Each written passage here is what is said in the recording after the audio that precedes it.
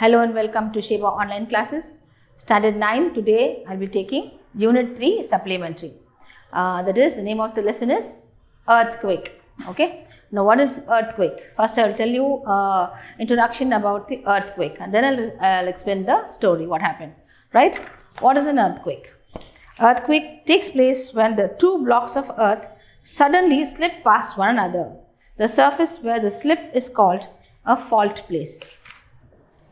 Sometimes an earthquake has four shocks. They are smaller earthquakes that happen in the same place before a larger earthquake takes place. The larger main earthquake is called the main shock. They are always followed by a main, that is of aftershocks that occur in the same place and continue for weeks. So this is the introduction to the earthquake. Okay, what happened that day? That village there. The name of the village is Molti village. It is near the Himalayas. Okay, and the aftershocks I told you just now I told you, it happened near the valley of Molti, a small village there. It had how many villages? There are so many villages in that. Half of the village were wiped out because of near the Himalayas there was a the earth suddenly there was a severe earthquake and the whole village had been covered and it was rubbles only. They couldn't see one house also there. So that kind of a earthquake, a major earthquake had occurred that time. Okay, and now what happened is, now the main characters I'll tell you. Characters are Bridge. He was that time, that is when the earthquake occurred, he was only 13 years old, 12 or 13 years old he was, and he had a family, that is he had no father. His grandfather passed away. His grandfather built that house. It was a stone house. Okay, not very rich person, or ordinary, economically low background only. They used to stay in that house, but they had a own house of their own. They had a own house. That one house grandfather had built, and who were there in the house? Grandfather and father passed away. Bridges' mother, grandmother, one brother, his name is Neelu, and his baby sister, her name is Bhuli. Okay, these were the characters there. Then what happened is, one day Bridge, that is, he had to go and buy books. He's going to school, so he has to buy books. So from there he goes to Puri. There's another one place. He very near to Delhi. Okay, Lucknow, Delhi. That's it. So he had to go there and get the books, and there he had his uncle's house. So he went there. Before going, his mother, grandfather, grandmother, and the brother were there. They waved out to him, and then he went to buy his books. So that was the last time when he saw them. Okay, then he went there to Puri and he bought his books, and then after he bought, he was resting in his uncle's house, and then only he got the news that there is a major earthquake had happened. And there's those aftershocks I told you now, no? Before I told about the introduction about the earthquake. I told you about the aftershocks. The aftershocks had been, the epicenter is his Molti village in the Himalayas. The aftershocks had occurred in Delhi also. That is where he had gone, very near to Delhi, that Puri, that place, very near to Puri is Delhi. So the aftershocks had gone till there. So then there was not that much, that aftershocks only. Then he learnt about this, that is there's one earthquake happened. So he immediately, at that time there was not vehicles were very less. He was not getting any bus or anything to go. Then somehow he came with his uncle, and then he came to his village. When he came to his village, there was nothing there. The whole village had been wiped out. There were nearly 670 villages there. Okay, that is in the village, so many houses were there. Out of that, only 602 were totally wiped out. Okay, that is nothing. There was nothing there, just stones and sand. That's it. Everything, all the buildings, all the houses were unraveled. That is fully, they were like gravel. Nothing was there. Debris, full debris only. So 602 villages were destroyed. Out of that, in that destroyed thing, his house also was destroyed. So he was just looking and just he was crying, and he was not in a state to like what to do, because the whole family had been wiped out. Nobody is there with him now. Okay, so his grandfather, his grandmother, his mother, Neelu, that is his brother, and Bholi, all of them had been all of them died. So then some officers had tried to, army had come in. That is this kind of a emergency situation, this kind of a that is epidemics. What happened? Army comes in. The army officers had come and helped to bring out the bodies, the corpse, that the dead bodies to come, bring it out. They unraveled the thing, the earth like that, and then they brought out one body they had got, and in that they were able to recover his mother's brother and grandmother's body had been there, and he was in such a state, like he was so sad. He was not able to like what to do next, because the whole family is being wiped out. Now before he didn't have his father and his grandfather, and now nobody is there. He's alone, like an orphan. He was feeling very sad.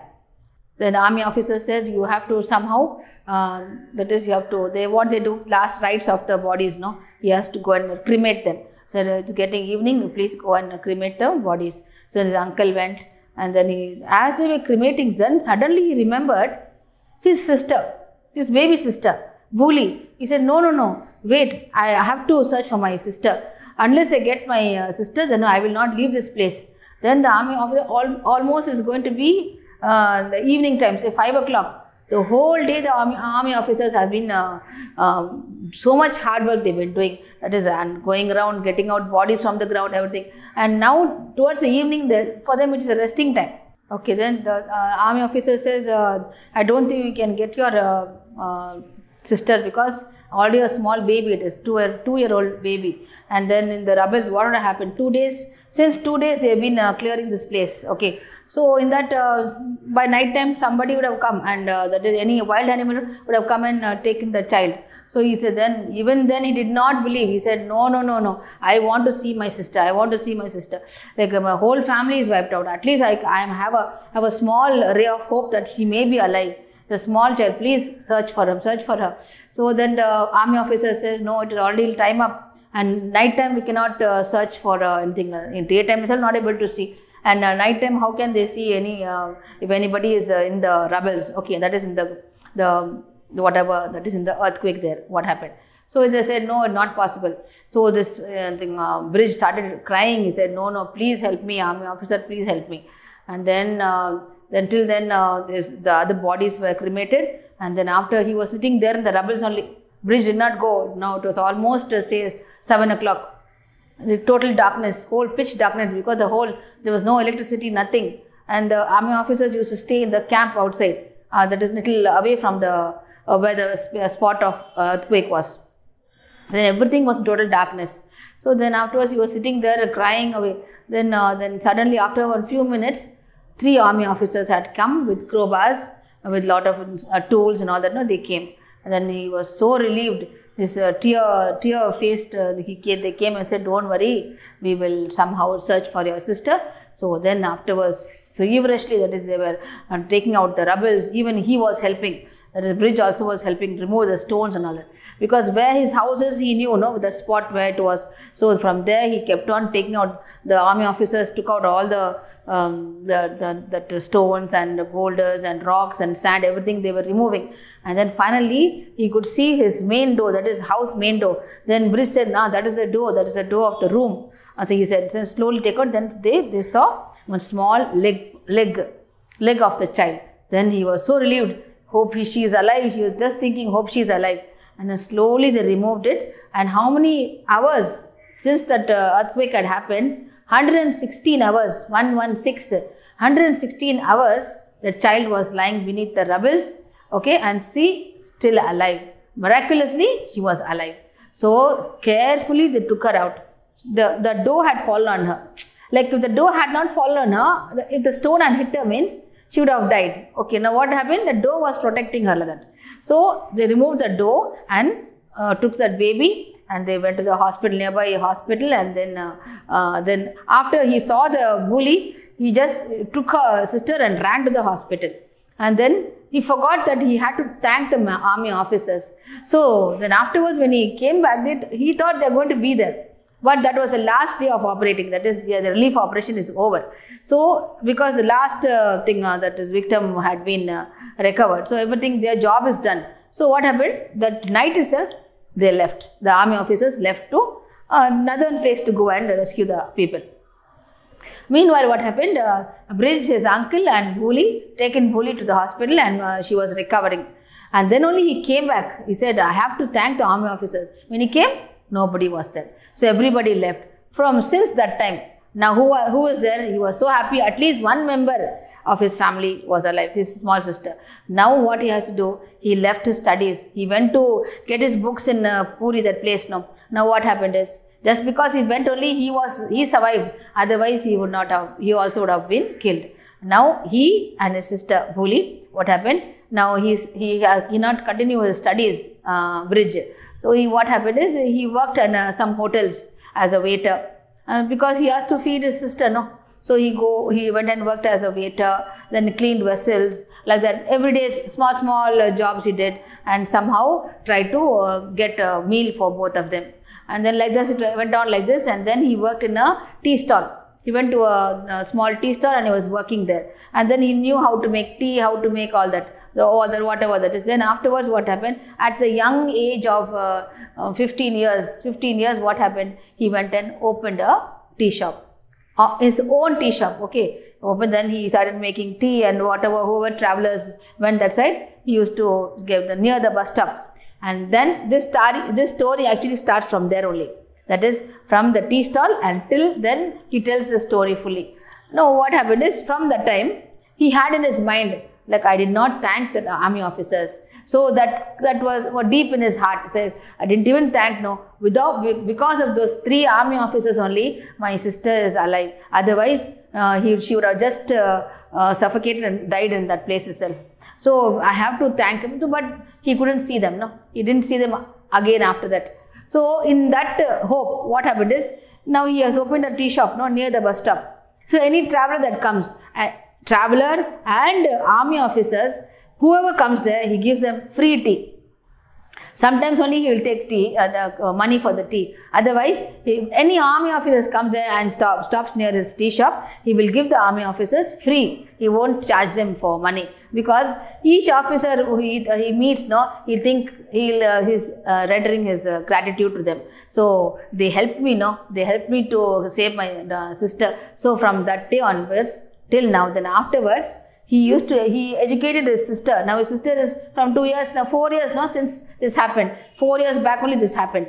So any traveler comes, he will talk about his family, like this happened. So one traveler which had come there, one officer had come there, he was telling about his story.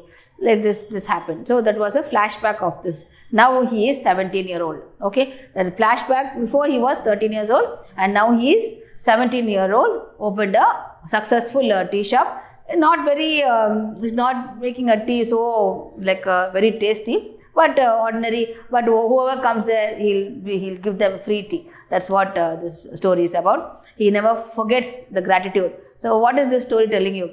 Never forget to thank anybody. You should keep that thankfulness always. Keep gratitude. Okay. Always remember, those who are doing good to us will always be remembered. Okay. So hope this you like the story. And whatever question answers are given to you, please study it. And then for this supplementary, main thing you have to study is mind map, and you must know to write the paragraph. That's all. There are no short questions for this. Okay, you have to learn the paragraph. That is a story format. Write the characters, and then the introduction, and then the full story and conclusion. If you want to write the moral also, you can write. Okay, and then you have to write identify the character speaker who spoke these words. For that, what you should do is, I have taken the lesson now. You go back and read the lesson fully. Okay, read the lesson. Then only you will understand whatever I am telling you. It will be correct. Okay. Okay, children. Thank you.